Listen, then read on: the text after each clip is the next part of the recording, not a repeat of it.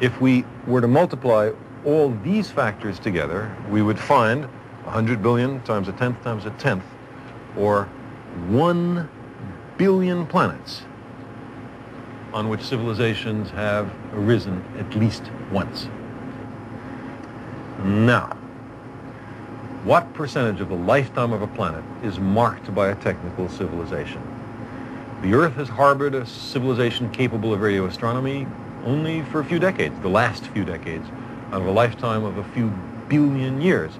It's hardly out of the question that we might destroy ourselves tomorrow.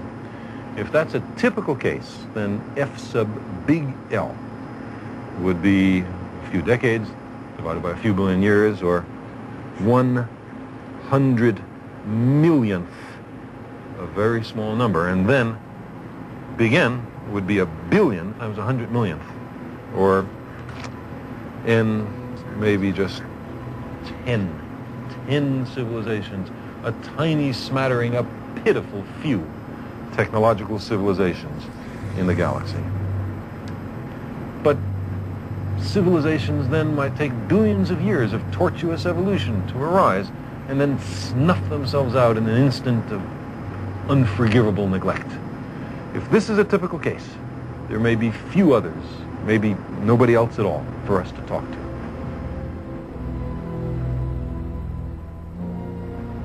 But consider the alternative, that occasionally civilizations learn to live with high technology and survive for geological or stellar evolutionary timescales. If only 1% of civilizations can survive technological adolescence, then F sub big L would be not 100 millionth, but only 100th.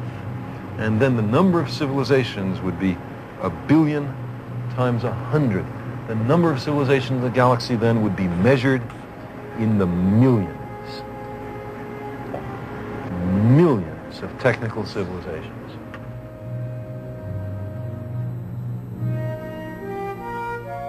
So, if civilizations do not always destroy themselves shortly after discovering radio astronomy, then the sky may be softly humming with messages from the stars, with signals from civilizations enormously older and wiser than we. If there are millions of technical civilizations in the Milky Way, each capable of radio astronomy, how far away is the nearest one?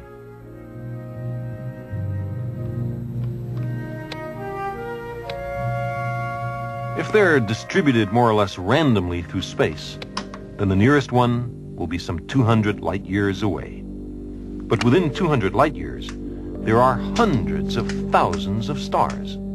To find the needle in this haystack requires a dedicated and systematic search.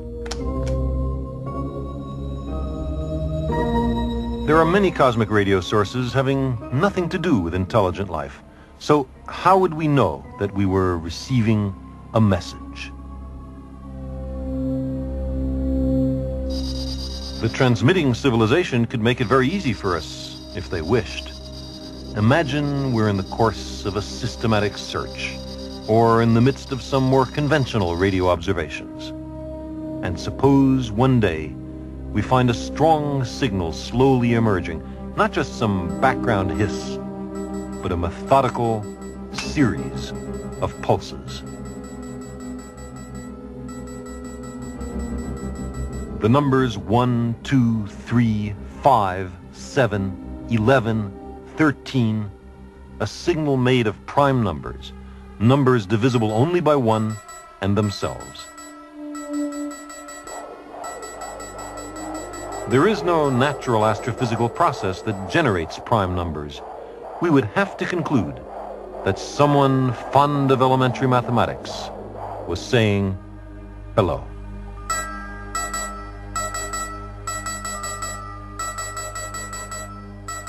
This would be no more than a beacon to attract our attention. The main message will be subtler, more hidden, far richer. We may have to work hard to find it.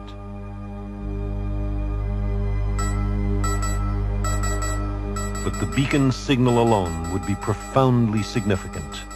It would mean that someone has learned to survive technological adolescence, that self-destruction is not inevitable, that we also may have a future.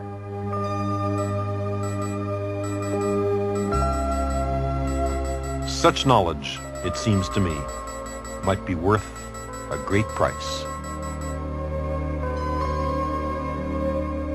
Very likely, some new Champollion would go on to decode the main message, using our interstellar Rosetta Stone, the common language of science and mathematics.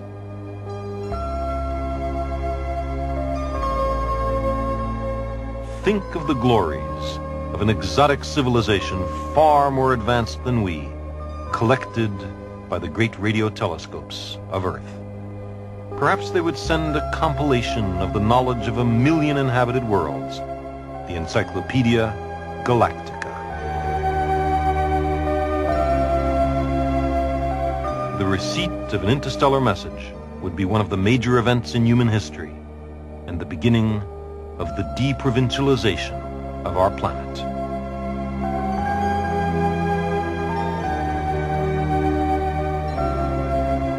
A serious and systematic radio search for extraterrestrial civilizations may come soon. Preliminary steps are being taken both in the United States and in the Soviet Union. It's comparatively inexpensive. A search taking decades would cost less than the budget overruns on a single modest weapons system in a single year. Our technology is now fully adequate for this great challenge, but no systematic search program has ever been approved by any nation on Earth. When will we decide to search for what other civilizations there may be in the vast cosmic ocean?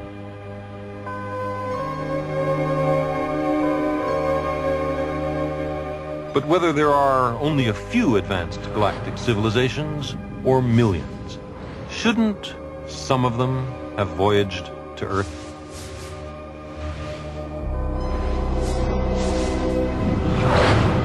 On the one hand, we've argued that if even a small fraction of technical civilizations learn to live with themselves and their potential for self-destruction, then there should by now be enormous numbers of them in the galaxy.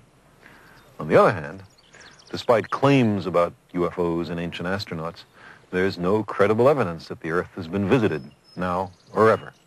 But isn't this a contradiction?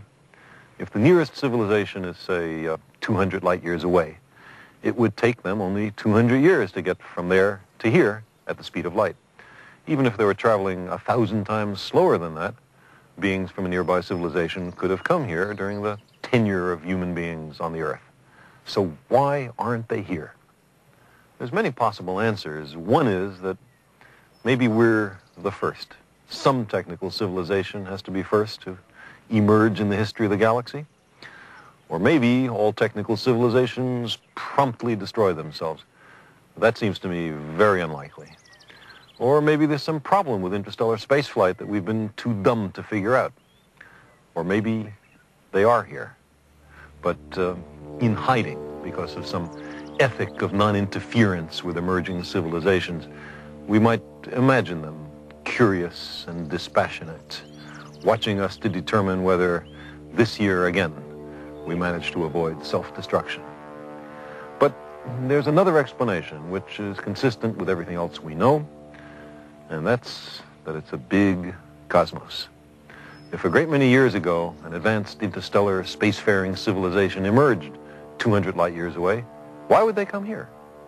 They would have no reason to think there was something special about the Earth. There are no signs of human technology, not even our radio transmissions, which have had time to go 200 light years. From their point of view, all nearby planetary systems might seem equally attractive for exploration. How would an interstellar civilization set out to explore its neighboring star system?